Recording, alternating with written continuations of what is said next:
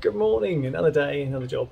I want to sort out the lights that I have for my barn doors. When I open the barn doors, the lights come on and they kind of stay on for around 20 minutes or so, sort of thing, which does seem to flatten the battery, especially doing a conversion. I've got the doors open quite a bit. So what I want to do is I want to wire up switches in the lights that I can turn on and off as required. Tools you need for the job are some wire strippers, a crimping tool, both two sets of male and female spade connectors, shrink wrap, some insulating covers. So all I've simply done here is out of the feed coming in, I've wired in a switch, just a simple two-way switch, and coming out of that switch we go back into the other feed.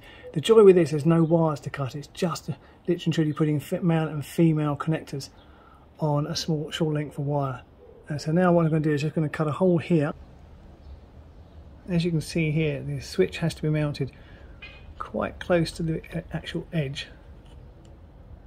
The reason being it's got to fit into this recess here. This is a solid piece here, so you can't think so. It has to fit quite tight to this side.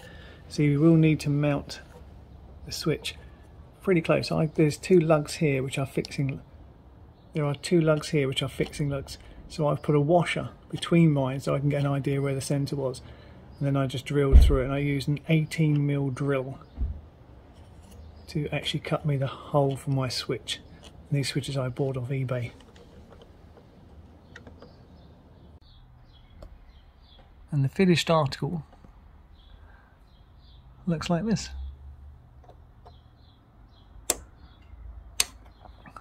It's nice and neat.